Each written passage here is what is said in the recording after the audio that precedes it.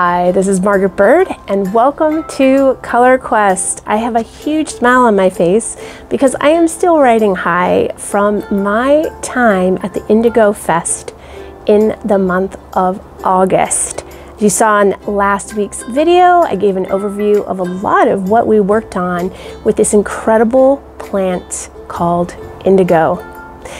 One of the most beautiful things beyond the generosity of knowledge and skills that were given to us by the hosts, Britt and Iris, was that I got to bring home some fresh leaf indigo. And it came straight from their gardens. It was excess from the retreat, and we're gonna work with it the next 2 weeks. So thank you, Britt and Iris, for your generosity again with this beautiful blue plant. And today, let's go in search of that secret ingredient of Indirubin.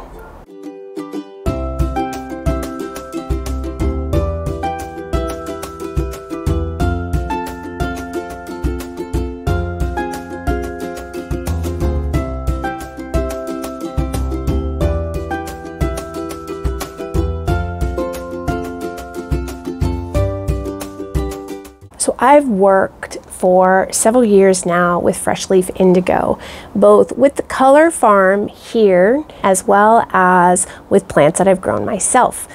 I have gotten really blue hands dyeing wool and cotton and silk with the salt rub method and the blender method. And there's several videos that you can watch of all of the fun that I've had the past 2 years. I have a playlist down below all about indigo, so you can go there and catch up on all of the fresh leaf fun that I've had. So a few things about fresh leaf indigo. This is Persicaria tinctoria, which grows really well in this part of the world. And it's also what I grow in my garden. It is something that once cut should be used relatively quickly. Now, I think in past videos I've mentioned that you have a day or so, but in fact the fresh leaf I'm going to use today from the Indigo Festival was cut about a week ago, maybe a little bit longer. It's been kept in water, and when I brought it home, I put it into ice water and stored it in the fridge. It's been really hot here. Now you'll notice that some of the leaves are probably already past their prime and have already produced some of that beautiful blue. But in this salt rub method today, I don't mind. It's a pretty forgiving technique, and I'm not looking for any traditional fresh leaf bluish green, but rather how we might be able to invite Indirubin onto our textile. So exciting!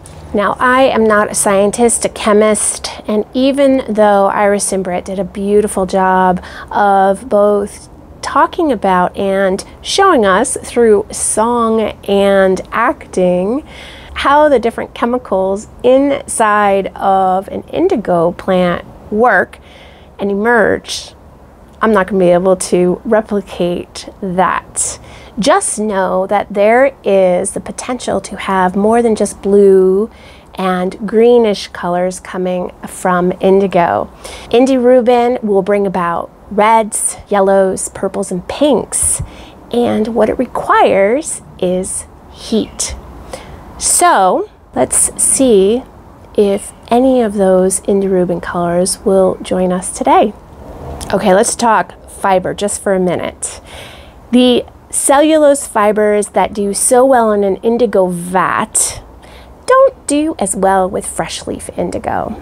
But the light blues and teal greens that you can get are absolutely stunning, and it works beautifully and prefers to work with protein fibers like silk and wool. So today we'll be using silk. I happen to have some available, and it'll be great to do these experiments on. The second thing I want to mention is that you do not need a mordant when you're working with indigo. There are already natural binding qualities within the plant itself, so it's not needed. The fiber I have has already been pre-treated, but that's because I keep a stash of it all ready to go. But know that you don't need to worry about doing any kind of a pre-treatment with a mordant on fiber with any of the ways in which you might use indigo. So since there's so much airplane traffic today, I think I'll take the leaves inside and we'll take a look at what Brighten and Iris gave to me. So I have my 2 pieces of silk here. They are just little handkerchiefs that I get from Dharma Trading. They're great for doing testing, but they're also finished. They've got nice edges with cotton thread, so everything dyes. Now I have one that is actually pre-treated with a mordant, but not because I need it, just because that's what happens and I keep things around. It was treated with a alum mordant, so it didn't take on any color. This piece, however, I had pre-treated with a tannin, gallo tannin actually. I used it for a class, so it's got a slight color to it. Again, not necessary for indigo at all, but since I have these as samples, I'm going to use them. I will therefore use this one in the salt rub that I'm going to do first. And then this one, I'm simply going to put it right into the bag with the salted leaves, and we should get 2 pretty different results. Now I need to put these into water to soak. So let's do that, and then we will look at the leaves.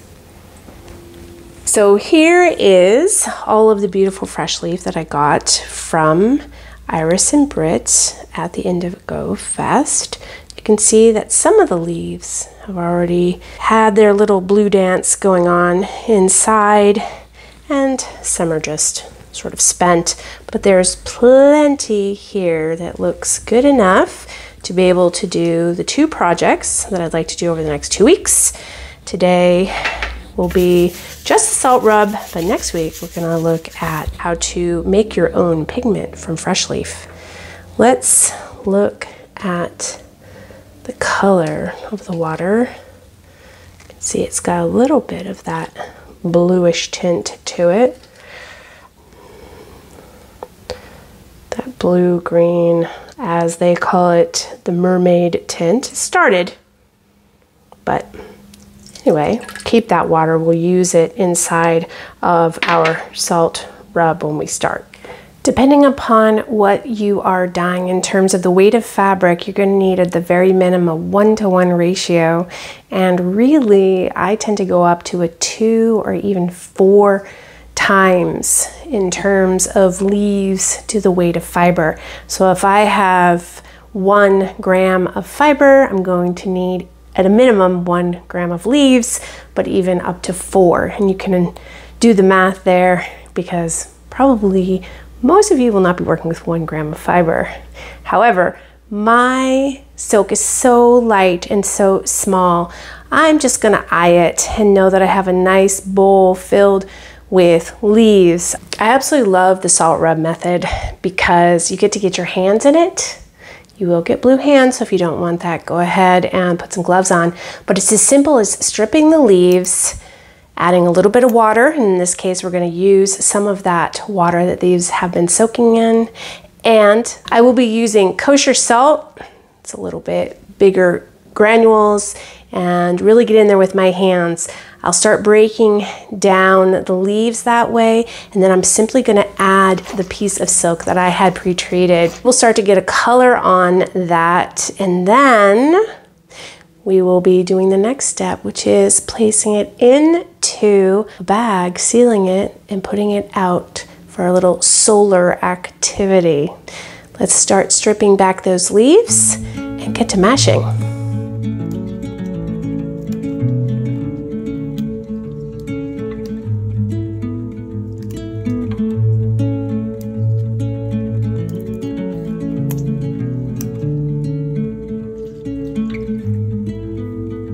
I can see a sea of alpine green, something that will stay with me. is wrapped in blue.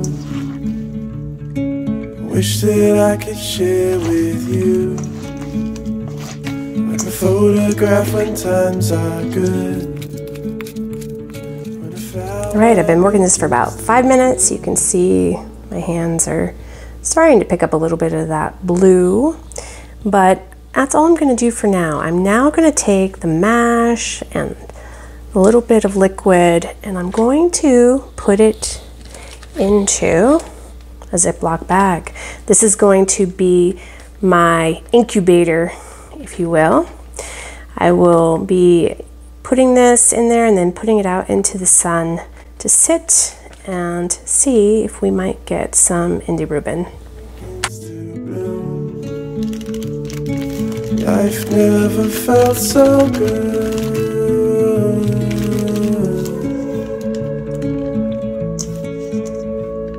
You're far, but distance doesn't break your heart. It gives us time to know our love. All right, that first one is packed up. Now I'm going to do the second round, and this time I'm going to mash up the leaves with salt again, but I'm not going to put the fiber into the mash until I put it into the bag. The hopes is that I will maintain some of that white background, and then I'll get more of a speckled effect, of which there may be some of those secret reds, purples, and pinks of Indirubin. So let's start the second mash. So wrapped in you. Oh, I wish that I could lie with you. Oh, I know what I would hold on to. A memory when times are good. Okay, now I'm going to take this white piece of silk and I'm just going to wrap it up in the mash and then place it into the bag. I'll probably leave some of this juice behind because I'm curious to see if we'll get kind of a more direct colors coming without dyeing the silk too much. It's already picking up that color. There's the silk inside of the bag. Now I'll start to just add in the mash.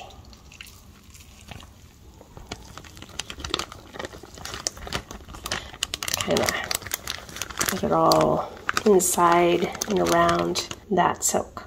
Oh yeah, and something to keep in mind, you can keep those stems that you've stripped the leaves from, put them into water and they will root out.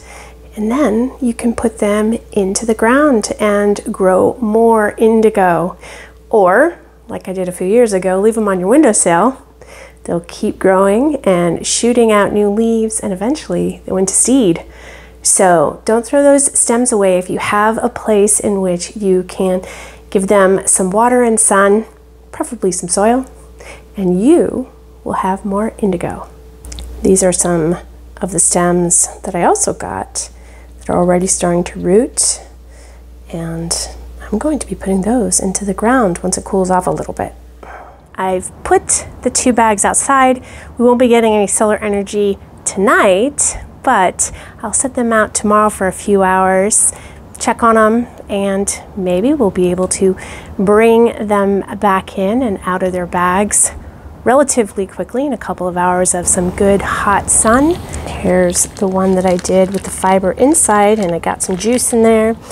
And this is the one where the fiber came just on its own. Look at how it's already turning that gorgeous blue. All right, go to sleep. We'll check on you tomorrow when you can get a suntan. Okay, these have been sitting here in the sun for most of the day. They've been in the bags for almost 24 hours, so I say we take it out and see if we got any Indirubin. This was the second one we took, and I didn't put this into the leaves themselves, and oh boy, look at that. We definitely got some Indirubin in this one. Oh wow, look at that. Okay, I love it. Look at those dark blues. Let me get all of this out and then I will open the other one. Wow, beautiful. One thing I did yesterday was that I kept the water that was left over from after I did the salt rub. It's got that beautiful blue color. I'm going to add this to a pigment extraction I'm going to try to do next week, so that this is just some little added yummy juice. And I'm going to go ahead and save this juice as well. So first I'm just going to pour it off into here. So there we go. Indigo water to go with my pigment extraction. So this was the fiber that I put right into the leaves and mashed in. And you can see right away that it's a lot darker. So it might be a little harder to see the Indirubin, but we definitely got a lot of mottled effect here. Can't necessarily see it right now, but I'm going to go ahead and rinse both of these. Actually, you can kind of see the pinkish tint, but I will rinse both of these now, put them out in the air to dry, and then we'll take a look at what we got. Oh, it sure is pretty. We'll also be keeping all of the leaves to add to my pigment extraction too. Oh,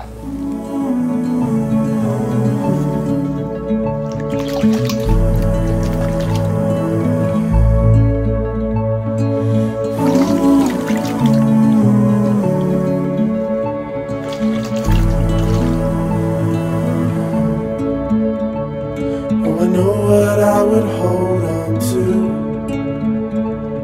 a memory when times are good. That's when I think of you. That's when I think of you. All right, here are our results. Forgive the wrinkles. I don't have an iron right now, but wow, look at that. Do you see all of the red hues that are in this? It's incredible. This is the piece that we put in with the mash and mashed around, so it got a fairly dark background. It also has tannin, so that's going to make some difference. But look, there's some yellow even. And then we got some really gorgeous blues in here as well. But you can see all interspersed. There's just all kinds of Indirubin in there, just shining its way through. Now this other piece that we did, which we just placed in with the mash and we didn't mash it together, I mean, you can really see the vibrancy of the reds and the pinks that came in. And look at how it's just interspersed with those dark blues. And oh, look at that. Wow, gorgeous. So obviously silk is really going to be a beautiful fiber to work with in this way, but you can see that it's the heat that allows Indirubin to be woken up, and it may visit you if you're lucky. And this is such a great way to test it out and look at the beautiful results of these two mixtures with fantastic examples of Indirubin. Love it. What an incredibly easy way to work with fresh leaf to encourage Indirubin to visit you. So if it's the season for you now and you have access, give that a try. It's so simple, and I love the surprise element. That's something that I truly enjoy. So next week on Color Quest, it's time for you to go through a video that is about trial and error, and in the end result, not so much success. We are going to continue exploring indigo, fresh leaf that is, and we're going to try to see if we can begin the pigment process, and that is extracting pigment from fresh leaf. And let me tell you something, it looks easy, but as with all good things, it takes a lot of effort and sometimes it doesn't work. So I hope you'll join me next week as we work our way through the process and talk a little bit about maybe some of the reasons why it didn't work. Anyway, have a great week and I can't wait to see you here next Friday. I think the summer months just invite a lot of people to fly their little planes.